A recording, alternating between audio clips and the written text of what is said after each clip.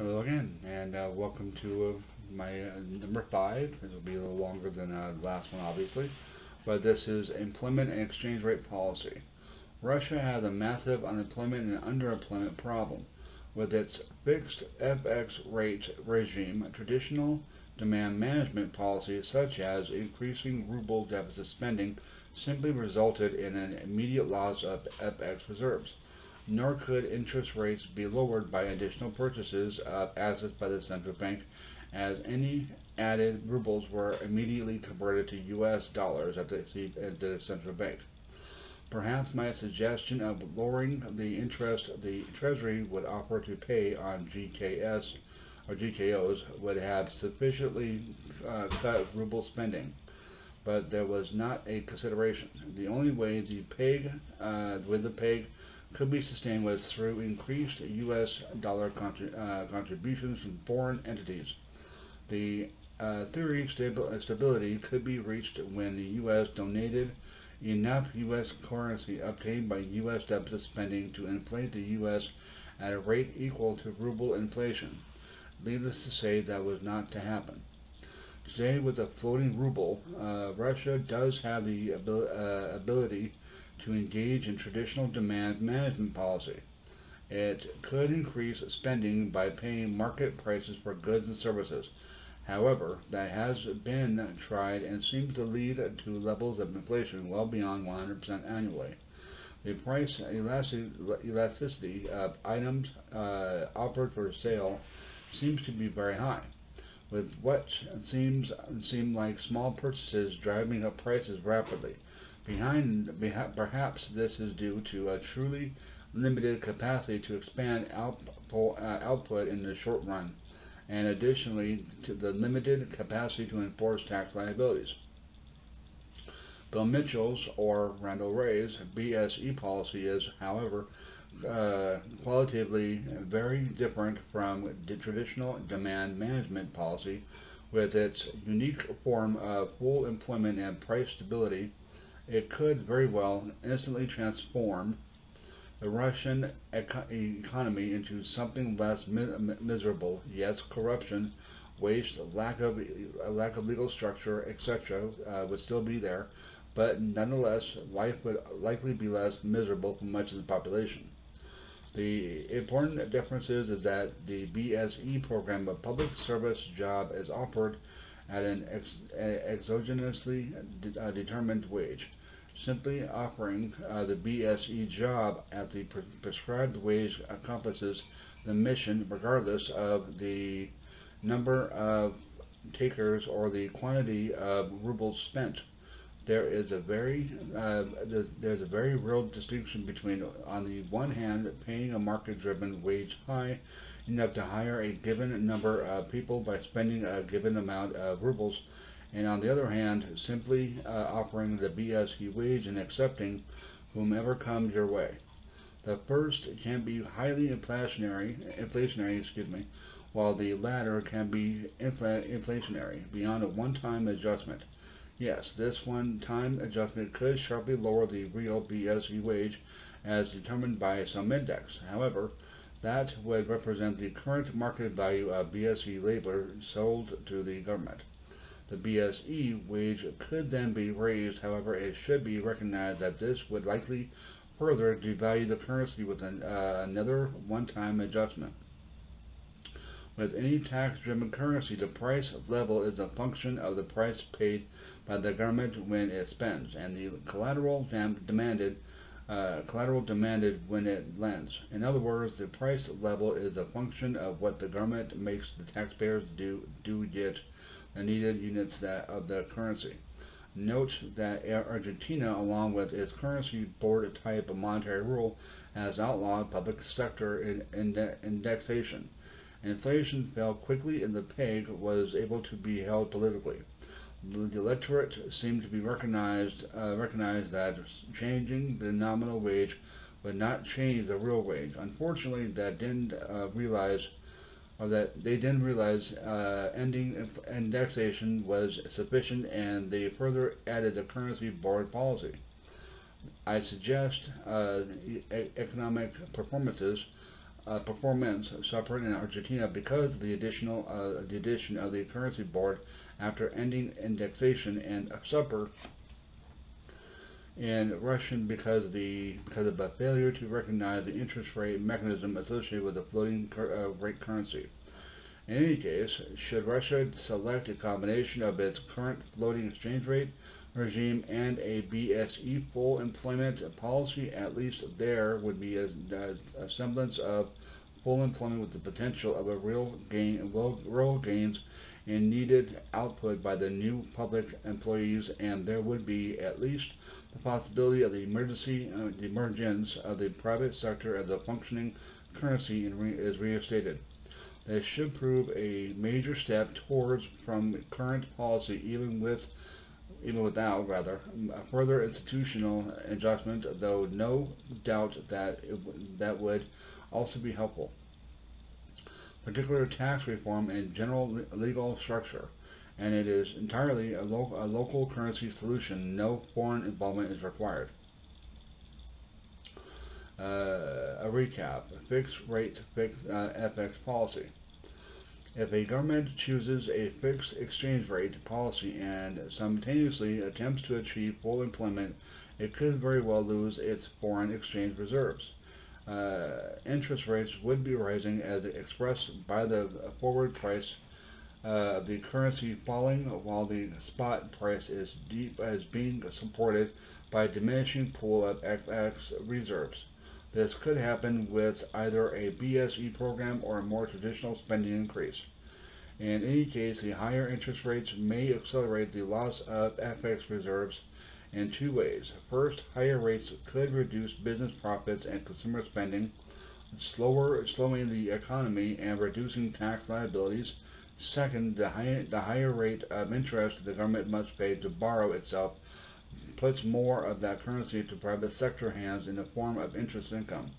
Furthermore, if the government attempts to tighten the fiscal policy, it may slow down the economy and thereby reduce tax liabilities when the currency and lose FX reserves. That being said, if the tax liability happened to grow faster than government spending due to the nature of the tax structure and the institutional lending structure, such growth could be associated with currency strength. This is the recent U.S. model. Growth has been propelled by an accelerating advance of private sector credit growth, so much so that the savings rate has gone negative for perhaps the first time ever. However, though its credit expansion has sustained GDP growth and total employment, it has not been sufficient to sustain corporate profit growth, and the economy thus propelled may end very badly as credit expansion without income expansion is a case of increasing financial leverage. The mother of all misty bubbles is upon us. The floating rate FX policy. With a floating rate currency, interest rates are set exogenously and FX reserves are not at risk. Therefore, full employment policy can achieve full employment with no risk of loss of FX reserves. However, the currency could depreciate, and this would now be examined, or will now be examined. The argument can be made that full employment policy could result in a depreciation of the fixed value of the currency. However, one must look at the imports remain the same and only the distribution of imports changes. The macro effect is only the redistribution of the consumption of the imports. If imports increase at the macro level, the welfare of the population is enhanced. The only reason to trade at all is to import. So only if total unit volumes of imports falls could the case be made that welfare has been diminished. Likewise, exports are the macro cost of imports. The combination is called the terms of trade. Maximizing unit volume of imports related to exports is how a population maximizes its terms of trade. For example, if unit volume of imports increases more than exports due to currency appreciation, the country is better off. I have yet to see anyone make the case that full employment policy decreases the terms of trade through currency depreciation induced by any additional national income due to increased net government expenditures. Furthermore, without full employment, the concept of comparative advantages does not exist, and trade often simply serves to facilitate a race to the bottom. Business and production flows to areas with the most unemployment and the lower labor cost. So to attract foreign enterprise, a nation must maintain high levels of unemployment as well as offer high profit potential. Neither is good for the domestic population. This pitiful yet near universal policy is being perpetuated by a fundamental and costly misunderstanding of how currency operates. Bill Mitchell's BSE and Randall Wray's ELR, by implication, reintroduce comparative advantages as the driving force behind foreign trade. They provide the structural framework that sets in motion the kinds of market forces and incentives that I suggest are much more desirable to the general population than those in place today. Taxation. The source of tax liabilities does make a difference. Transaction taxes such as income taxes and sales taxes rise and fall sharply with economic activity. This, of course, is a cyclical force and provides a degree of freedom. In addition to the fixed rate, when considering the ramifications of fiscal policy, asset taxes, on the other hand, generally generate highly stable and predictable tax liabilities and therefore do not provide a significant degree of freedom when working currency equations. With 2 degrees of freedom, a transaction tax and a floating fixed rate changes is fiscal policy are less determined than with all-in-one. For example, a tightened fiscal policy can lead to a reduction of tax liabilities in the insurance economic slowdown and therefore fail to strengthen the currency. Little consideration has been given to this aspect of currency stability and control. I suggest that primary tax liabilities based on assets such as real estate should add an element of control and stability to a floating rate currency and a BSE program. National policy and politics. With full employment as a national goal, I think a floating rate currency is the only hope of sustaining success. Given the floating exchange rate, traditionally demand management can perhaps sustain full employment, but only through policy that maintains tight labor markets and perhaps bouts of inflation that may prove sufficiently frightening to bring an end to the full employment policy. BSE, on the other hand, allows for a discretionary macro policy that targets labor markets sufficiently loose for a desired level of price stability. Additional points regarding BSE. Those are BSE jobs will never appear to be overpaid on the waste of AU via ordinary market forces. Strong labor requires strong business. In today's competitive market, business is not strong, and therefore labor has little power. In fact, a worldwide race to the bottom prevails. As far as business and labor is concerned, BSE is the one vehicle that can introduce additional benefits for labor, though this time from the bottom up rather than from the top down. All business must ultimately compete with the compensation offered the BSE employee. Before a political constituency of scattered workers can be expected to develop and support politicians who introduce real benefits to the BSE pool. These could include healthcare, vacation, education, support, childcare, etc. Presumption of a public service motion is diminished by the government paying market prices. That is the end of this. Once again, this was, let me get to the top, exchange rate policy and full employment. A preliminary draft, which is supposed to be 45 minutes, but I wound up trying to do like parts of it. This is presentation 12.3. Anyway, but that was from Warren Mosler. I asked his permission earlier today via Twitter if I could indeed read this out and kind of report to some degree free of charge to everybody that goes out to my Patreon. But remember, everything else you have to become a Patreon for. I thank you for watching. Soon I'll have teeth, hopefully, in the next month. Just be real as far as it goes. But thank you again for watching. Thank you, Warren Mosler, for allowing me to read this and talk about it. Basically, I don't know.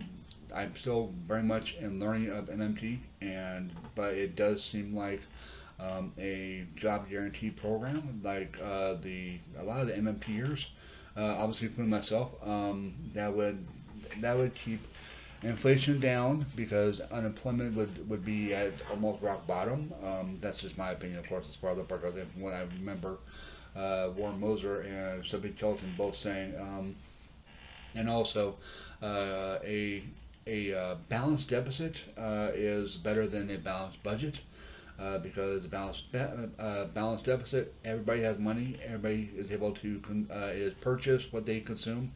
Everybody can save. In other words, savings for non-governmental would be up. In fact, that's still going right now. The problem with that, I've seen, at this part, I'll talk a bit later on. My talk financially. Also on here though, somebody putting that. Oh no. My apologies. I'm still kind of getting things going here. That will be on my Anchor. So that'd be anchor.fm/talking MMT underscore financially. So thanks for watching. Here pretty soon I'll be doing my normal news and then the talking financially. Thanks for watching. Peace out for now, and become a Patreon or subscribe to my channel on YouTube. Peace out for now either way.